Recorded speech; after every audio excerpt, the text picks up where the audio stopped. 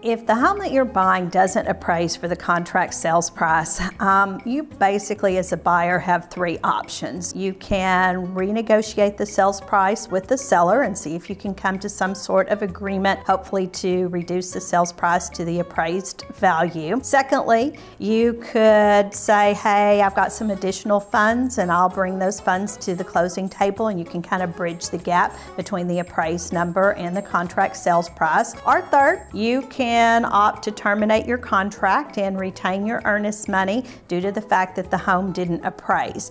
If the loan product that you're using is an FHA loan or a VA loan, that appraisal period is covered within the contract and the third-party financing addendum. If you're using a conventional loan product, that's covered in the third-party financing addendum as well, but there is a new addendum that the state of Texas added a few years back that gives you another protection if the home doesn't appraise, and that's an addendum concerning an additional right to terminate, and that's something you'd want to talk to your lender about. So there are options when the home doesn't appraise for the sales price.